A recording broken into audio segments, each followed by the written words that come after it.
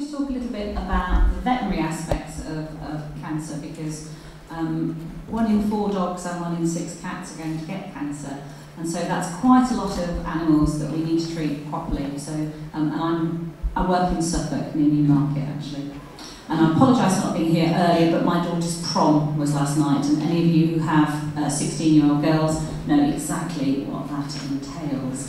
I'm still recovering.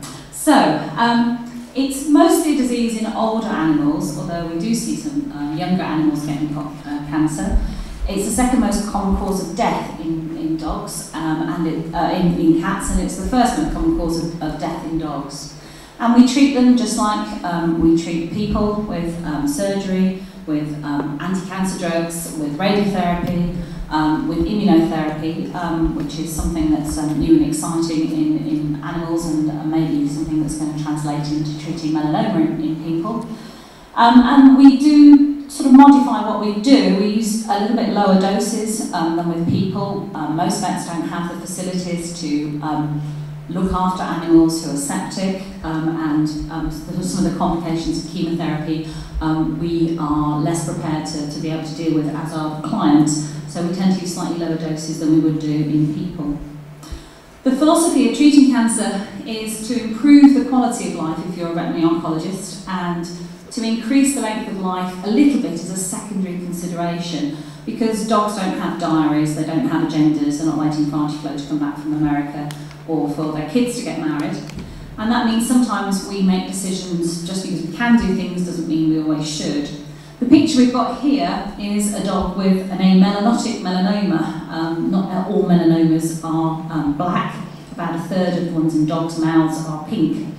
And in this case, we could take it off and do a fairly radical surgical procedure to get rid of all the tumour, but this has an 80% chance of spread, and if we're not going to add anything on top of that to try and deal with that risk of spread, then you could argue that taking a large chunk of the dog's face away for maybe 6 months survival isn't necessarily in that animal's interest. So we're always balancing up kind of our priorities as far as treating the primary versus long-term outlook versus compromising the quality of life.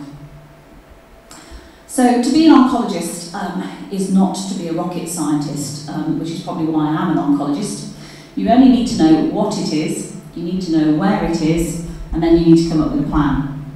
And if you look at this dog's face, you can actually see what we did for this particular dog. He had a tumour underneath the left-hand side of his nose, and you can see that if you look carefully, because the brown bit of his nose is a bit shorter on one side than the other. And the tumour we took off by taking all of the front part of his lip off, and we moved his lip on that side slightly forward. And if you look closely, you can see there's a scar running along his lip, and that's 2 years after surgery. So that's an example of what we can do. So when we're looking at treating tumours, we're looking at what it is, because we need to know whether this is a tumour that's spread, so whether we've just got to worry about the disease that we can see, or if it's going to spread, then we need to think about some sort of systemic treatment on top of treating the tumour locally with surgery or radiation. This is just like human medicine. We also need to look at our individual animal. Have they read the book? Just because a tumour has a low risk of spread, in this particular case, have we got spread when we see the animal? Equally, the other way around, is it a fortunate one where it's supposed to have a high risk of metastasis at presentation, and in fact it doesn't? And then we look at the individual tumour type, because within a tumour type you can have an aggressive tumour, and at the other end you can have a less aggressive tumour, and we refer to this as the grade of a tumour. And then we're looking at the health status of the animal as well. We're looking at, concurrent disease. This is a disease usually of older animals, and so, for example, if you've got a dodgy ticker, worrying about your low-grade skin tumour is probably not going to be a big issue for you, because your ticker might get you before your skin tumour does. So it's those sort of decisions that we're going to be making. 1 in 3 people get cancer. I feel a bit stupid saying that to this audience, because we all know that. And that means that most people that you talk to will have an opinion on cancer and cancer treatment, and they may feel very strongly either pro-treating their animal or anti-treating their animal. And so there needs to be a long chat about their experiences, their feelings, what the animal's situation is, and then you need to come up with the best plan for everybody.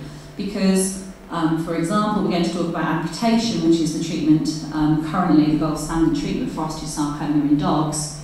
That's perfectly straightforward if you have a relatively young, fit dog who lives in a carpeted bungalow. If you live up 4 flights of stairs and you've got parquet flooring, and another big dog who jumps all over your first dog, and maybe your first dog's got a bit of arthritis as well, then that amputation becomes a slightly different proposition. So it's really important that we have some full and frank conversations about where we're going with the treatment. The other thing we need to think about is what are we trying to achieve? What are the drawbacks to what we're going to offer in the way of treatment?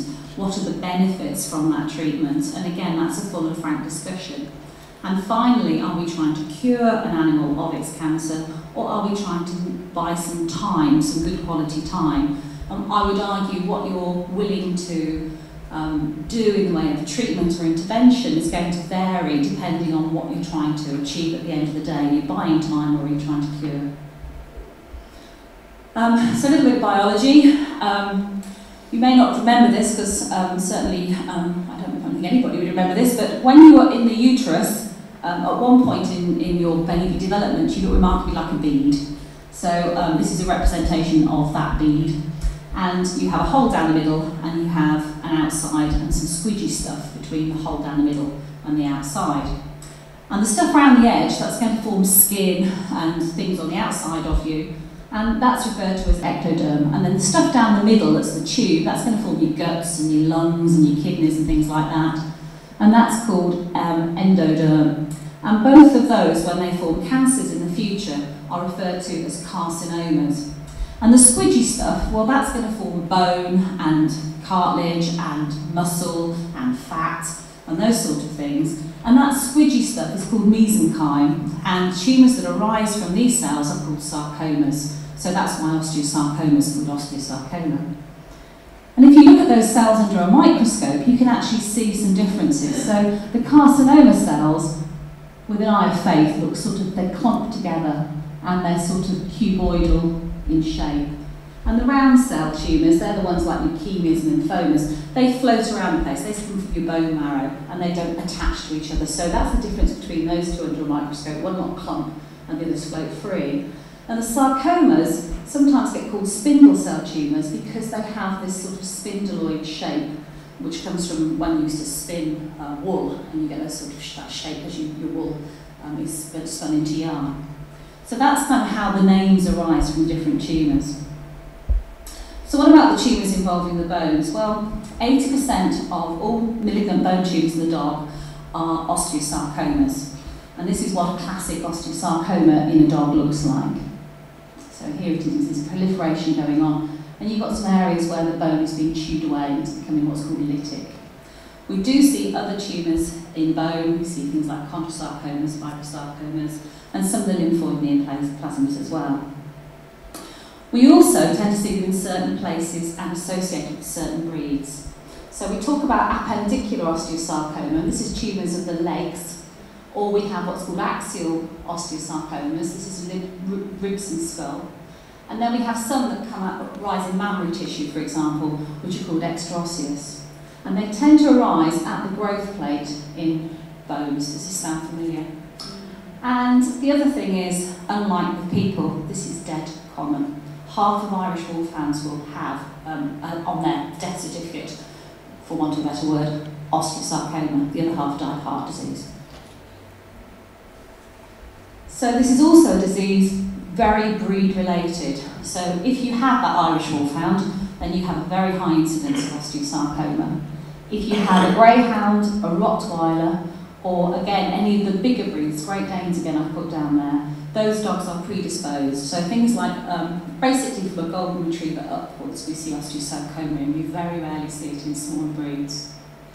The average age, unlike the people, is about 8 years, which if you're a bigger breed dog, that's getting on a bit, because Great Danes do about 12 before they succumb to old age.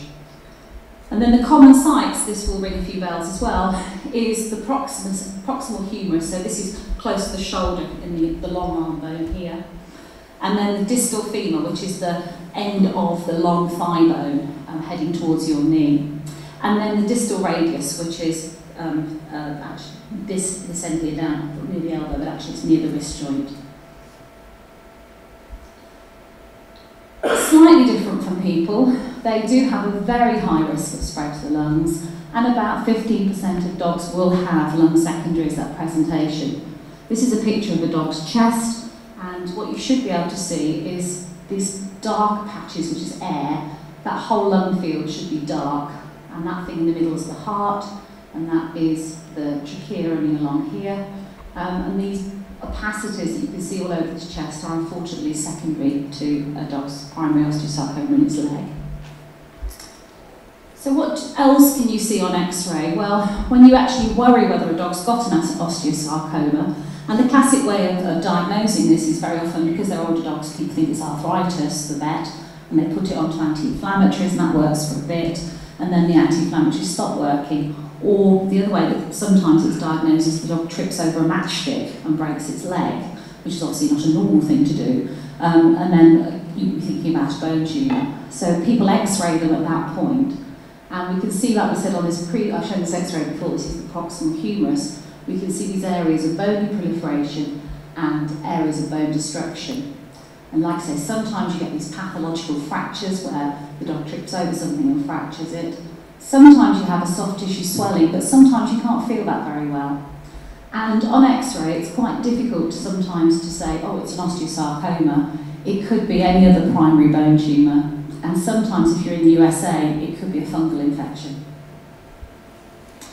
So the gold standard of diagnosis is a biopsy, but sometimes that can be quite hard to do because you may not hit the actual active bit of tumour. You might hit some of the bone around it, you might get inflammation as a diagnosis. Sometimes you can do it really cleverly by sticking an ultrasound probe over a very lytic, very destructive piece of tumour, and then stick a needle in and suck some cells out, and that can sometimes give you an answer. But sometimes you have to use more invasive ways to get a diagnosis. And the treatment options are amputation at the moment and using anti-cancer drugs afterwards to mop up this high risk of spread elsewhere. The way we view amputation is that it removes the primary and provides instant pain relief, because these are usually quite painful lesions. I'm sure I don't need to tell people in the audience that. And then we start the cytotoxic drugs once that's happened. This dog is 24 hours after surgery, and if you count, you'll see his post-amputation is missing front leg. We have looked at limb-sparing surgery, and this dog is not an osteosarcoma patient. This is one of Noel Fitzpatrick, the bionic vet's dogs. This dog had a prosthesis for a different reason. The problem we have, which is interesting, is about half of dogs, when we try and do a limb-sparing surgery, getting post-operative infection, which bizarrely increases their risk of survival. They do much better, and it seems to be a sort of general jipping up of the immune system. And people have done some work looking at jipping up the immune system without using nasty infectious bugs. But certainly that's been reported. And because this rate of complication is high, and animals have to be hospitalised when they do get osteomyelitis, this infection in their bones, we still go for amputation as our kind of first line of attack.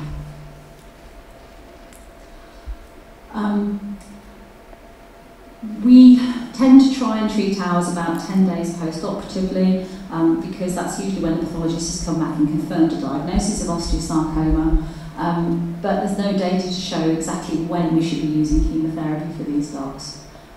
You notice that we take a lot of pictures of our three-legged, heavier dogs. Every picture you'll see is going to be a big, heavy dog. And that's because clients are very resistant to taking a leg off, which I can totally understand. But particularly, this dog's about sort of 55, 60 kilos, and people wonder how they're going to do. There's two things that tell you how they're going to do. The first is that some of these dogs come in on three legs anyway, because the leg is so painful, they're not using it. So if you see them on three legs right from the word go, you know they're going to do fine. Equally, they seem to be quite painful, but they're trying very hard to use that fourth leg that's got the disease in. They've probably got other issues with the other legs, and you need to look quite closely at those legs to make sure that they don't have good reason why they're not going to do on 3. So for side effects wise, when we're talking about chemotherapy, most animals have no side effects. So quite interesting that. And most animals, it makes me feel a lot better actually, like coming to see me. And we know this because we've had a couple get loose in the car park from their owners, slip their leads, and they come back in. And I suspect some of this is to do with the fact that we do give them bonios after chemo. So what we tend to think about is the side effects that again are reported for people, which are to do with high multiplying cells, normal highly multiplying cells in the body. So these way of remembering these are this bag. So these are obviously bone marrow, which are your white cells that people keep measuring in your blood, and a lesser degree your red cells and your platelets. Hair loss. Humans have continuously growing hair. Most breeds of dog don't. If you have a Labrador, you'll know they molt twice a year because the Hoover bag spends its time covered in black hairs or red or yellow ones. But the terrier breeds, particularly, who have to be stripped rather than having a molting type behaviour, they do look a bit moth-eaten. And so this is a Westie, and you can see he's losing his hair around his head, and that's quite common. I think it's as they rustle around in the leaves and eat out of their food bowls, they actually traumatise the hair slightly and it falls out. Gastrointestinal signs, so vomiting and diarrhoea. Yes, we do see those, but they're relatively uncommon and they're usually self-limiting. Most animals we send home with anti-sickness drugs, and if they go off their food, then the first thing clients are told is to put them on the anti-sickness drugs because that usually stops them from feeling nauseous. So what drugs do we use? Well, we use monotherapy for this.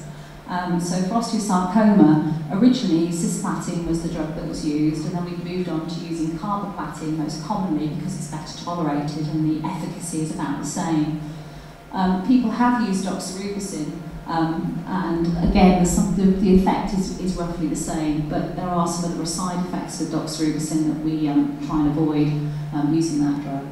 People have tried alternating carboplatin and doxorubicin because that's a platinum drug, and this drug here is an anthracycline. And if you use different drugs, the idea is different groups of drugs that you get a better cell kill. But we haven't seen any real advantages in doing that. So at the moment, everybody gives them carboplatin. Pain relief is absolutely mandatory if they're still attached to their tumour. Bone pain is pretty foul, and so we use what are called non-steroidal anti-inflammatories, which are drugs that you will know about using for arthritis and things like that in dogs and in people. And we usually add in paracetamol and codeine on top of that. You can't use paracetamol in cats, and tramadol as well, which is an opioid. And interesting, it's technical this bit. Non-steroidals are usually what's called COX-2 inhibitors, which is an enzyme that you see. And in 77% of canine osteosarcomas, COX-2 was upregulated, so there's more of it around the place. And the more intense the staining, the more COX-2 around the place, the shorter the survival time for these dogs. You were talking a bit about bisphosphonates in the research sample this morning. We have actually done a little bit of work on bisphosphonates in dogs. The idea here is you can use them in two ways.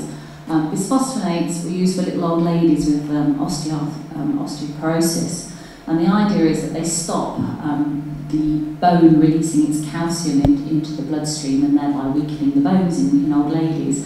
And the same with the cancer, it stops bone naturally releasing calcium and weakening bones.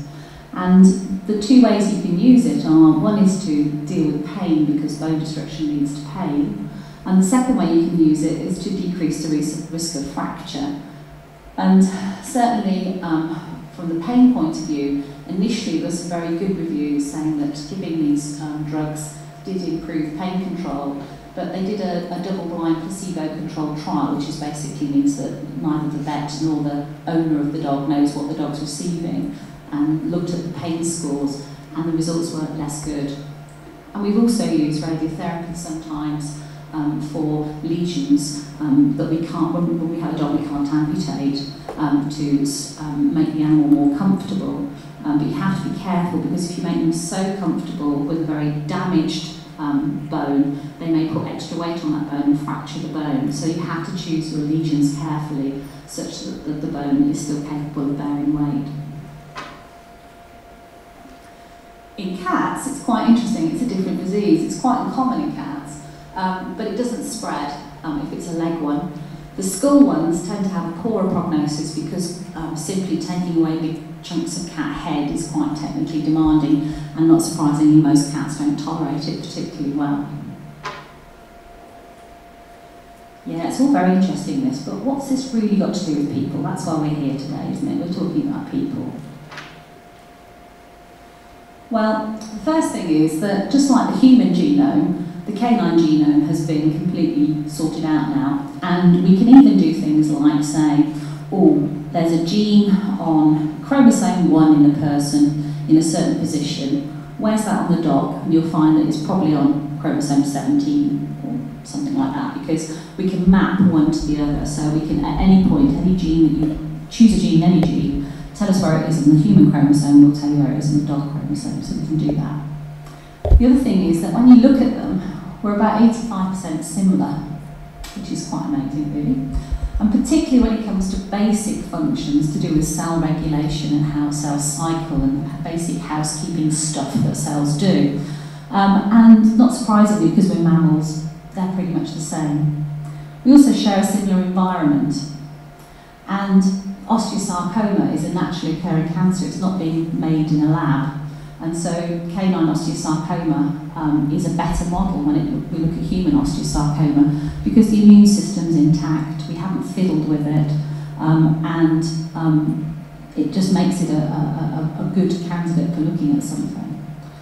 Animals live and die quicker, so if we're looking for an outcome, we talk about 1 year survivals when human medics talk about 5 year survivals. So we're going to know if something's looking like it's promising quicker. We're closer to dogs than we are to mice. And then the really cool thing is dog breeds. When you're looking for maybe a genetic susceptibility to a cancer, if you're looking at people and you take 100 people with the cancer and 100 people without the cancer, then people look different. You have black people and you have white people, and you have tall people and you have short people, and you have people with blonde hair and people with blue eyes. And all of that you have to kind of wade through to get to the nitty-gritty of what makes people with cancer different from people without cancer. If you take 100 boxer dogs with brain tumour and 100 boxer dogs without a brain tumour, then a boxer dog, to a large degree, is a boxer dog is a boxer dog. So all those genes that you might have had difficulty wading through with people, they've been controlled for. And so the difference between the boxer dog with a brain tumour and the boxer dog without the brain tumour is very likely to be something to do with the cancer. And so from the point of view of looking at those genes, it doesn't get rid of all the extra genes you might not want to look at, but it does actually get down to, as opposed to the needle in the haystack, perhaps a needle in a bucket full of hay rather than a haystack. So dog breeds are very useful. This is a scientific paper that was published in 2009. That's why it says 2009 in big letters up there. And what they did is they looked at dog bone tumour tissue and children bone tumour tissue. And they took normal people tissue and normal dog tissue. And then they looked at the genetic profile of those 4 different groups. And what they found was that the dog osteosarcoma tissue had the same genetic abnormalities, was closer in relationship to the genes expressed by the humans with osteosarcoma, and that the human normal and the dog normal were actually completely separate. So the canine normal is clustering over here, the human normal is clustering here, and then the human osteosarcomas are these red ones, and you can see they're dispersed They're related to the canine osteosarcoma ones, which are marked in blue. So that's very interesting in itself. We also found out, looking at that because we know dog osteosarcoma is a little bit more aggressive than human osteosarcoma, they looked at the genes that were slightly different between the two groups as two big groups, the human osteosarcoma ones and the dog osteosarcoma ones, and they found a few genes in the dogs that were more often different than they were in the humans if you looked at them in one big group. And when they looked at those genes in humans who had a bad outcome, they found that they were expressed in those individual humans. So you can use the dog data to look at the human data, so you can mine one for information that might help you with the other. It's kind of complicated that, but if you think about it, it'll hopefully work out. So what else have we done in dogs that might help people? Well, the limb sparing work was done originally in dogs, and we've tried all sorts of weird and wonderful things using radiation, for example, where they've taken out the bone, they've irradiated it, and then put it back in again once the tumour cells have been killed. We've also looked at, I think this is the stuff you were talking about this morning, I can never pronounce it, but lufertamide. That was originally, that work was done in dogs before it moved on into people. And at the moment we're looking at an mTOR inhibitor, this is another genetic thing that goes wrong, called rapamycin, that's being used in dogs to look at survival data for dogs to see if that improves their survival, with the hope that that will move on again to people. There are a few things to appreciate. The first is that we're talking about not an animal model, we're talking about a person's pet. So they're not an experimental animal. We do have some regulations in veterinary medicine that means we have to use drugs under what's called the cascade system. Most of the cancers fall out of this because most of the drugs we use aren't licensed for use in cats and dogs, they're licensed for people. But we don't have noise to worry about, which does help when it comes to moving on with trials and things like that. So what we're really after is a win-win, something that benefits the animal but also benefits people at the same time, and that's quite achievable. So where do I think comparative oncology can go? Well, we can help in other tumour types as well as osteosarcoma, but the major thing I think about osteosarcoma in dogs that may be an advantage to the human situation is it's dead common.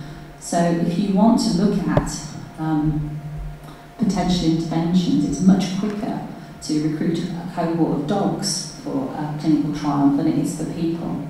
And because the outcome is quicker, then again, you're more likely to get your information about, yeah, this looks like a very promising path or not.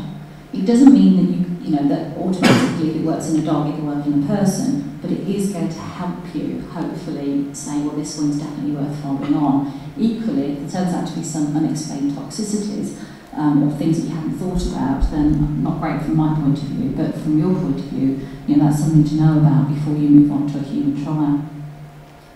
We can also look very unpainfully in both species, because we can take cheek swabs from our dogs, so not even a needle involved, to look at the genes that may give an increase of risk of cancer, or alternatively might be important in targeting for therapy, because sometimes if we understand how the cancer arises in the first place and what genetically has gone wrong, then we can actually sort that out, either by looking at targeted therapy like small molecule inhibitors and things like that. So truly we can end up in a win-win situation. We actually, quite a lot of us at the Animal Health Trust, there's 240 people work at the Animal Health Trust, not all on cancer, we do other work as well.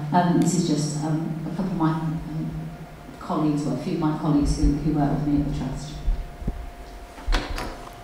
And that's it.